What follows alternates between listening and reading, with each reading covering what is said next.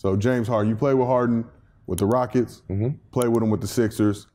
We've seen what's going on, but just talk to me a little bit about what James was like with the Rockets versus how he was able to adjust his game, be more of a facilitator with the Sixers. I mean, you gotta look at once again, this goes back to what we were just saying, like it's different roles call for different things, different spaces call for you to do different things, you feel me? So you look at Houston, James Harden, whose team was that? James Harden's. No ifs, ands, buts about it. You feel me? Look at all the pieces that they transferred out. They went small ball, shooting threes. Like every year, it was transferred out and trying to build the winning team around who? James. Now you go to Brooklyn, not James. You know, now we're trying to build a team that's going to be best to win around Kyrie Irving, James Harden, and Kevin Durant. It's not the same thing. So now your role don't call for you to do the same, you feel me, what you was doing with Houston, stuff like that. You feel me? Does that make you less of a player? No, it's just what your role's called for. You feel me? Which like we said, a lot of people don't understand that.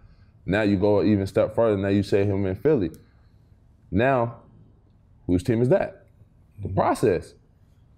It's a process, you feel me? Like, simple as that, bro. Like, look at how it comes, bro. Like, it went from it being a team built around you and you feel me, what's gonna satisfy, well, not really satisfy you, but what's gonna help you to win, you feel me, and put our team on top. Now it's to the point where he's going there and now he's an added piece to helping this team win, you feel me, with also having to, you feel me, still play and be who he is with another superstar.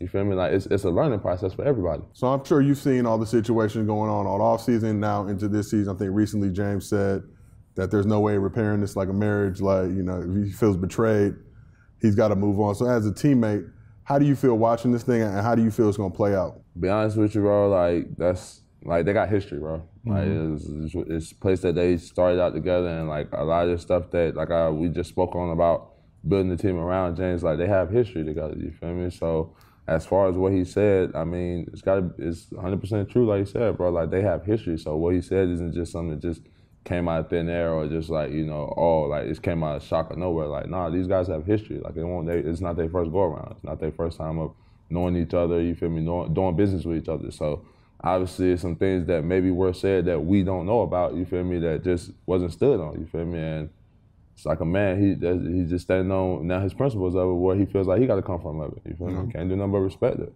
It was so funny.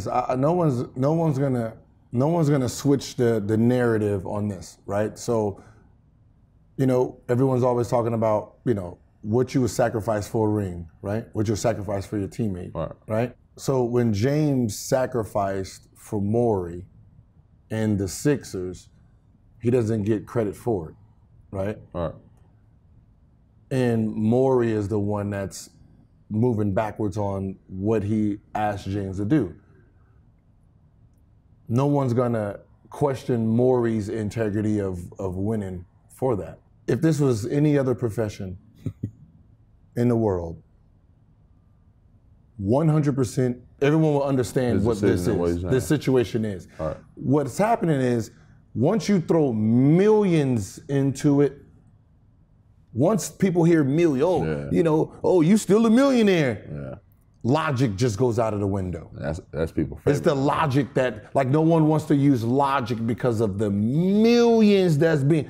The deal is, I was offered, if it's a raise, if someone told you, hey, work overtime, right? Work overtime for the next week, right? And then, you know, I'll make it up, you know, at the end of the year. And he don't make it up, but you did the hours. Right? You're not gonna be like, oh yeah, you know, that's okay. No, it's loyalty, right? He was loyal to the Sixers not loyal to him. The only reason he took this pay cut is because the history. But you wanna know what's even crazier with it, bro? Like, everything that the media is saying and portraying and shit like that, it won't be like that in the locker room though. Like, he's still gonna, you feel me, as you saying, he's gonna do his work, he's gonna still come in, he's gonna hoop and shit like that, you feel me? He's not gonna go out there and like try to jeopardize his team and no shit like that, you feel me? Like, he's still gonna play the game of basketball, you feel me? He's just letting it be known that, you feel me, this relationship is not one of those things that's a repairable, you feel me, type relationship. So that's what I was gonna ask you. The media kind of projects this image and portrays this image of Harden, but what is he like as a teammate? Like, we go back to game one against the Celtics, he's out in Vegas turning up, but comes back 45 piece.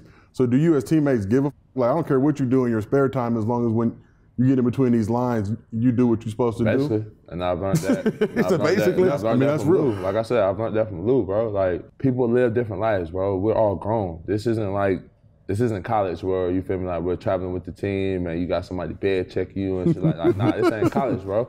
Like, like, a lot of people don't understand that as far as players.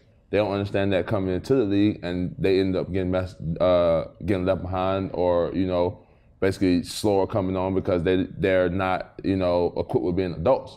You feel me? As opposed to, you know, we're in this setting and stuff now, we're moving around. Like, at the end of the day, you're still an adult, you feel me? So if we get to the city 2, 3 in the morning, you feel me, and you want to go to a strip club, so that's on him, you feel me? If he can still maintain to come in and do what we ask him to do, you feel me? Like, that, nobody got nothing to be said about that, you feel me? Like, because at the end of the day, you're still grown, we're still grown men. Like, what they do is what they do. At the end of the day, as long as you're doing what needs to be done in between these 4 lines, why does it really matter, you feel me? Like, just as long as you ain't doing no crazy jeopardizing, it's going, you feel me, like, say hurt the team or like hurt yourself, live your life, bro. Everybody got, you know, different coping mechanisms and things that they do, you feel me, and people that they be around, that's what they need to stay sane.